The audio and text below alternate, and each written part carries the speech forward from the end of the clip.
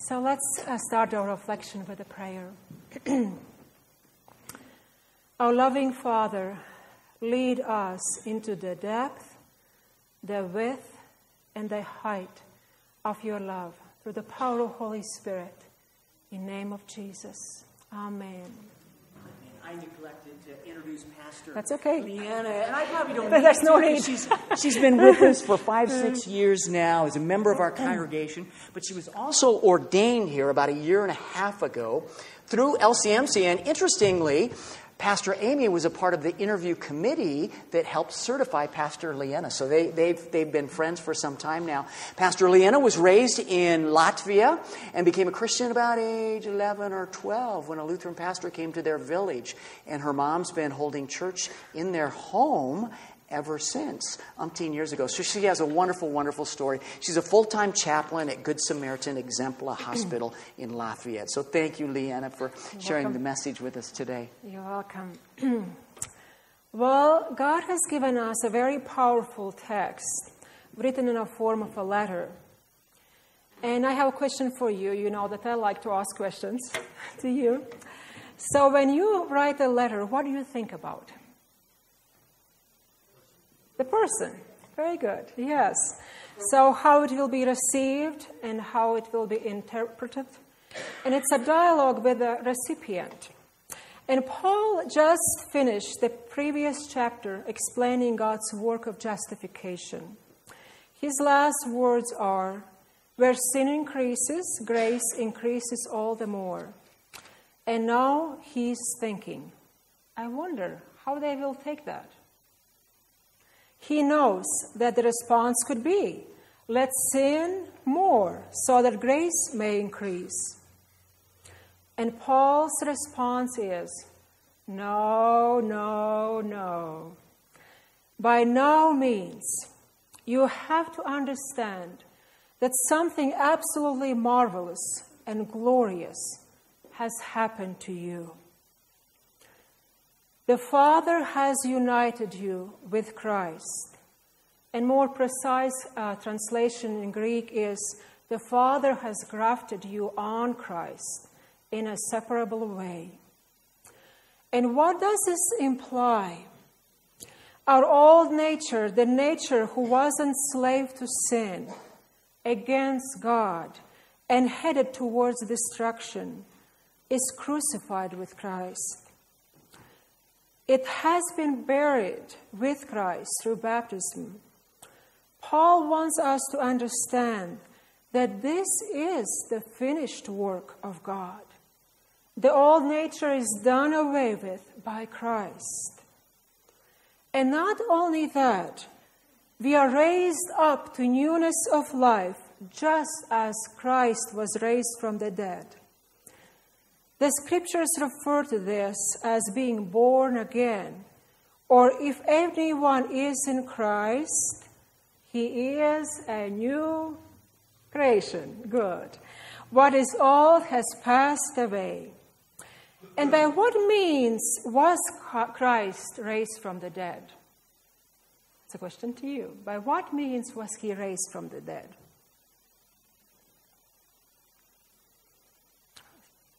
Don't be shy. Say again. Yes, by what means? How was he raised from the dead? Yes. The power of the Holy Spirit. That's correct. He was raised through the power of the Holy Spirit. And the same is true in our lives. The Holy Spirit has given to us a new heart and is leading us in the newness of life. The Father in His wisdom has covered it all. Christ to deal with our sin, and the Holy Spirit to form the new person. We are never alone or doing this work by ourselves. And I want you to take a look at the cross here we have in our sanctuary.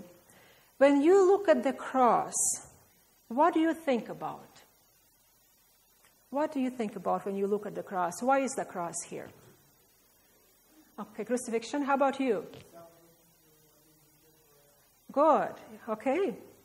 That's correct. And but the cross tells us two stories. The cross tells us the story of what Christ did for us out of love.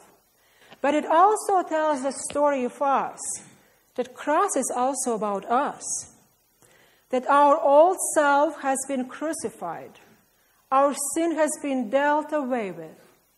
If Christ is no longer on the cross, neither are we. We are alive to God. Praise be to God. Let's say together, praise be to God. And now, how do we walk in this newness of life? I think to walk in the newness of life, we have to have a closure with our past. As a chaplain, I see how incredibly important any closure is. It could be a closure regarding someone's death or any other change in life. If we don't have a closure, we struggle to heal and we struggle to pursue the future. And I believe the same is true for our spiritual lives. It is an absolute must to have a closure with our past. We are not allowed to dig up our old corpse because God is not either. If we think that we are maybe saved and our old nature is sort of dead and the Holy Spirit only visits us occasionally, we got a huge problem.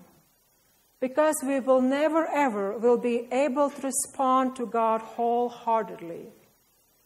We have to embrace everything that God has done for us, to be able to give everything about us to God. Partial acceptance leads to partial giving. So let's accept fully what He has done for us. And I want to mention 2 examples. Working in hospital, I work with many people who are close to dying. And there was this elderly woman who was dying. And she was struggling with many doubts. And she was saying, I hope God has forgiven me. And my response was, honey, we don't have to hope. We know He has. And also the example of Mary who was crying on Jesus' feet and wiping with her hair His feet. You know, many disciples struggled to see that scene. But what was Jesus' response? He said, I tell you then, that great love she has shown proves that her many sins have been forgiven. Jesus is saying that she was able to respond to Him in such a way because she had received the gift of forgiveness fully. That's where her mad and generous love came out, of that heart of forgiveness and acceptance of that forgiveness. And my suggestion is, if you doubt your salvation, just start thanking God for it.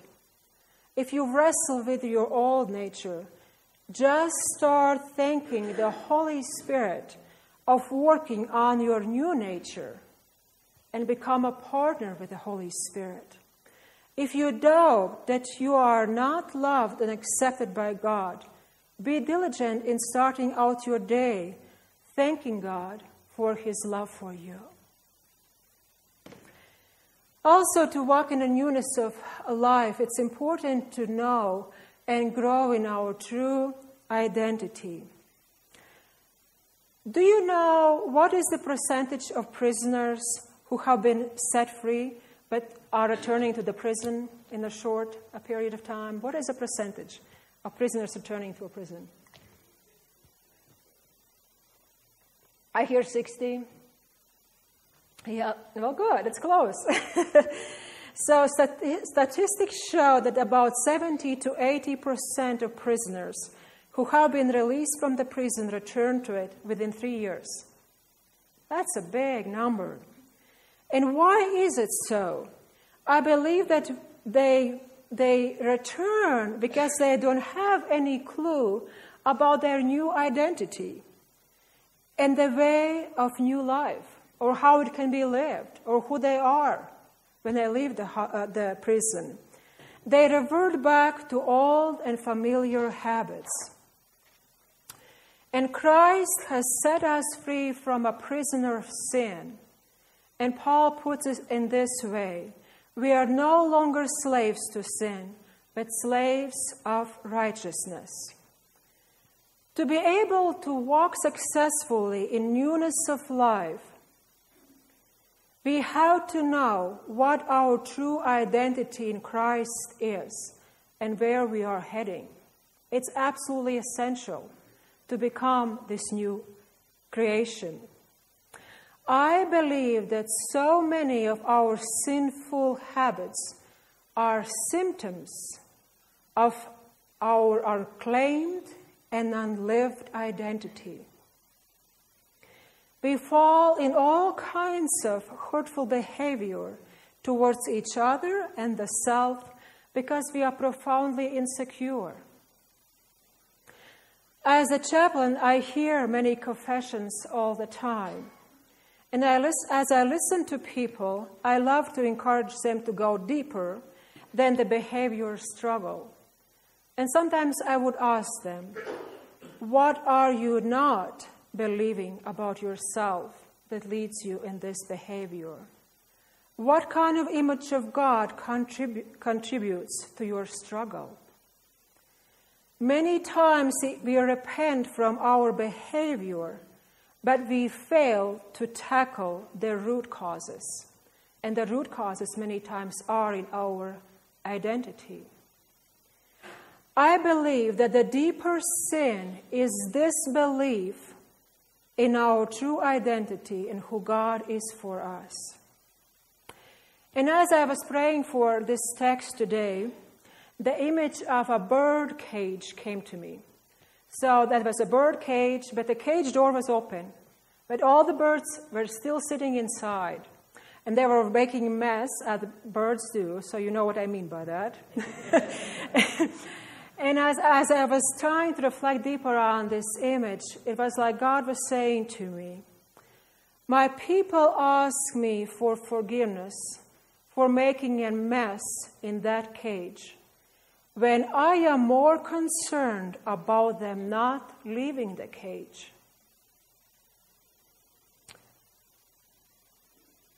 The Lord wants us to fly, but it takes an understanding of this new freedom to leave the cage, doesn't it?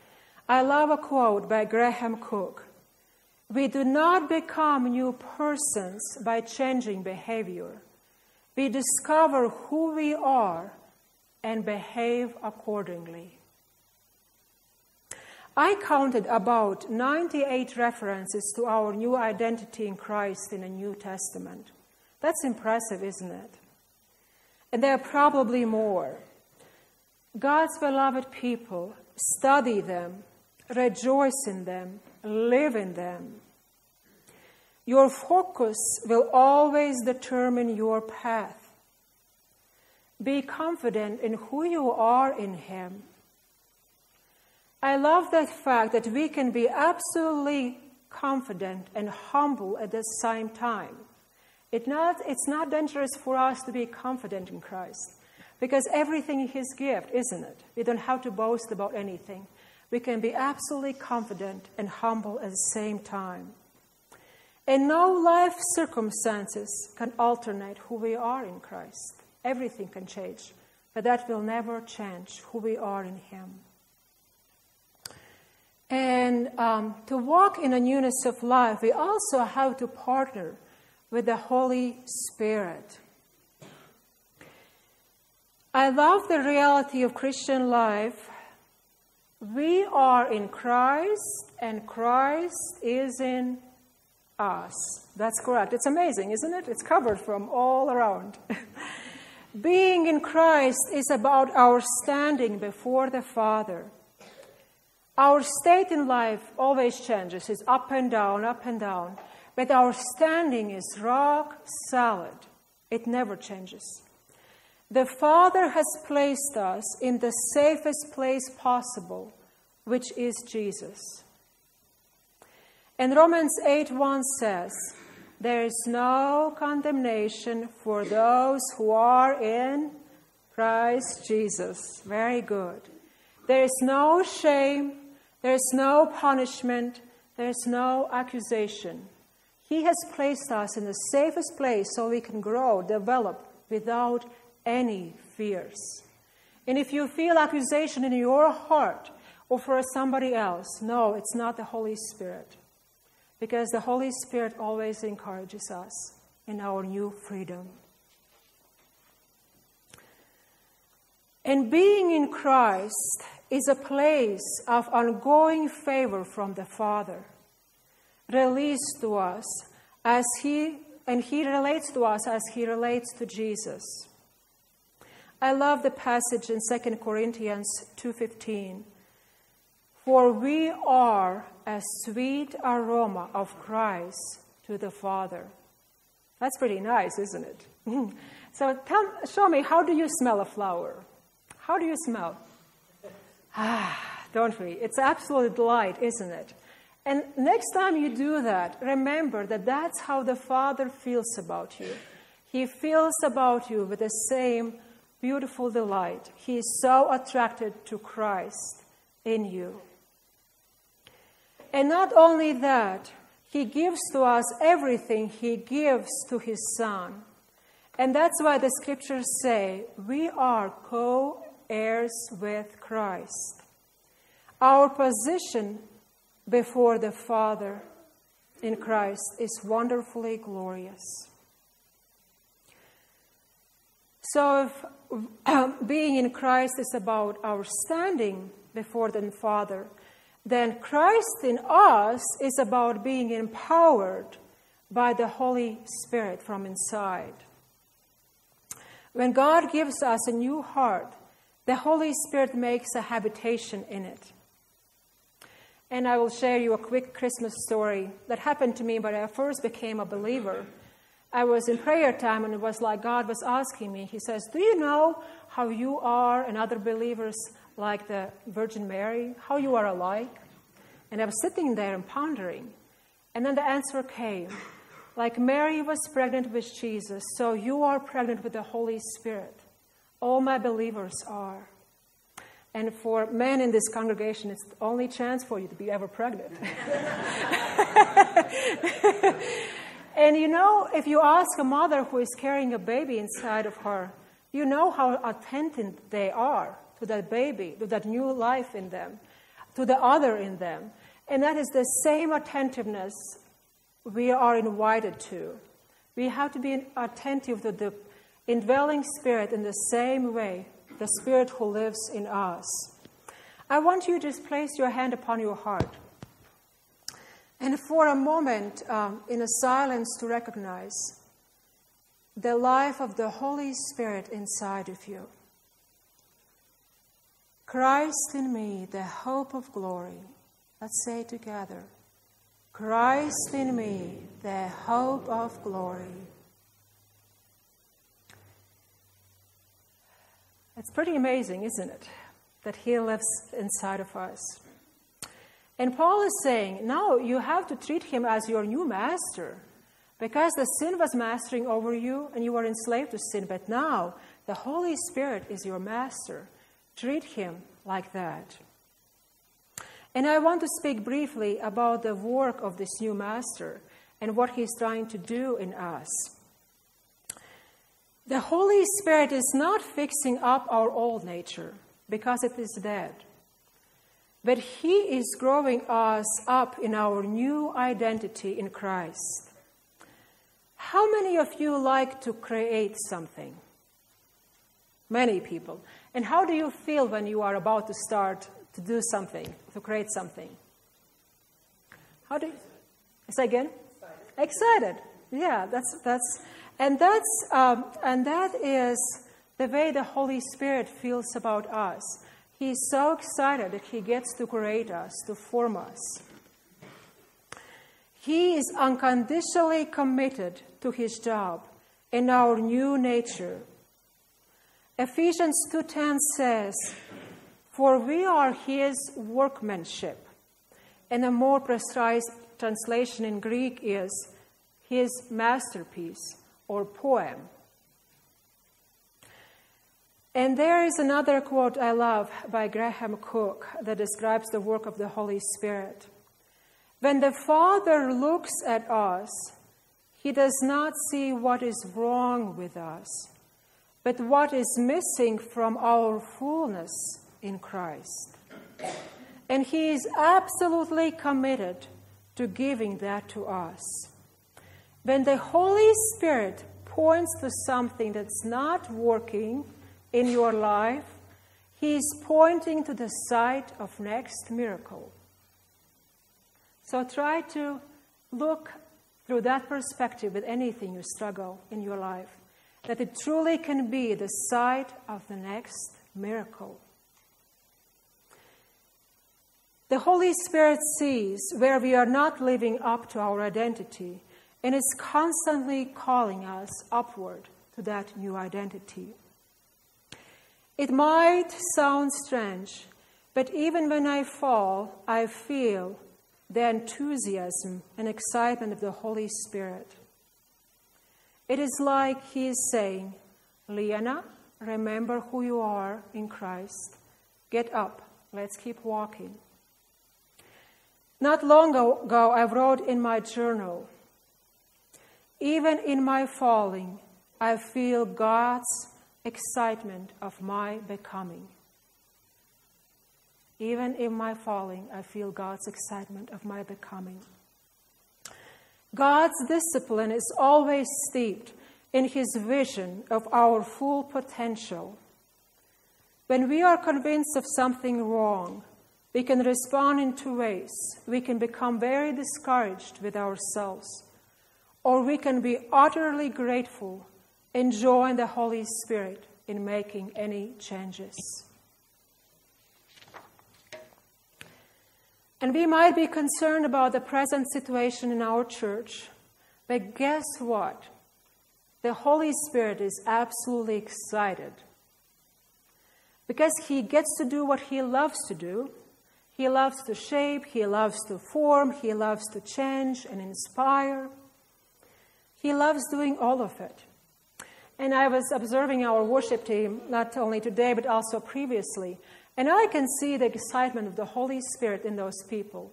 With a new enthusiasm, they are approaching this. And my invitation is that you all join his excitement of creating something new.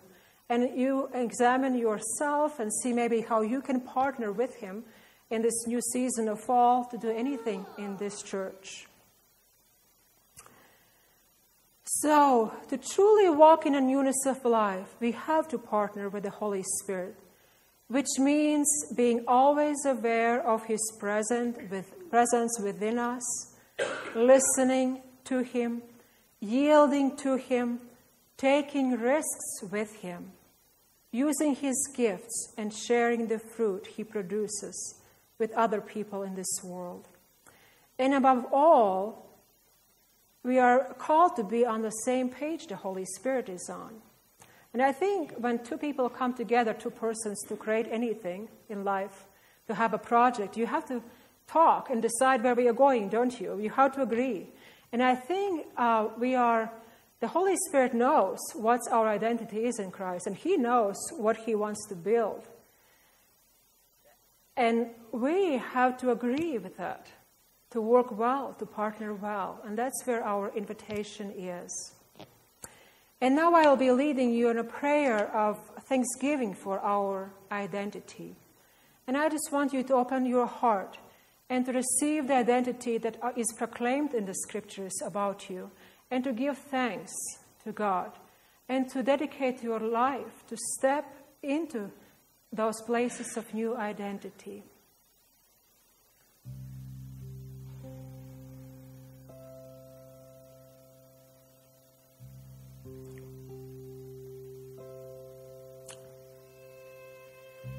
Our loving Father, we thank you that our standing in Christ is absolutely glorious and astonishing.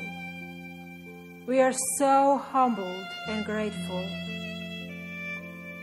We thank you that we are loved, delighted in, delivered from the power of darkness, forgiven for all times, washed clean, anointed, completely whole in Christ, and alive to you. We are seated with Christ in heavenly places, and we are co-heirs of your glorious riches. Thank you that we are the habitation of the Holy Spirit and His masterpiece, created in the image of Christ, with such enthusiasm and delight. Lord, it is you who calls us your friends and saints, the light and the salt of this world, vessels of your glory and the apple of your eye. And what an honor to be called the bride of Christ. We are allured, pursued, cherished, desired, and joined with Christ.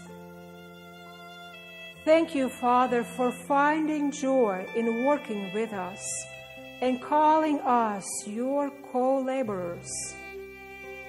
Thank you that we are ambassadors of Christ and the sweet aroma of your Son wherever we go. Thank you that we are your possession, a holy nation, a royal priesthood, and so much more. Father, help us to cherish and embrace the fullness of our identity. We know you want us to fly, to be cageless birds who know there are new horizons awaiting for us. Amen.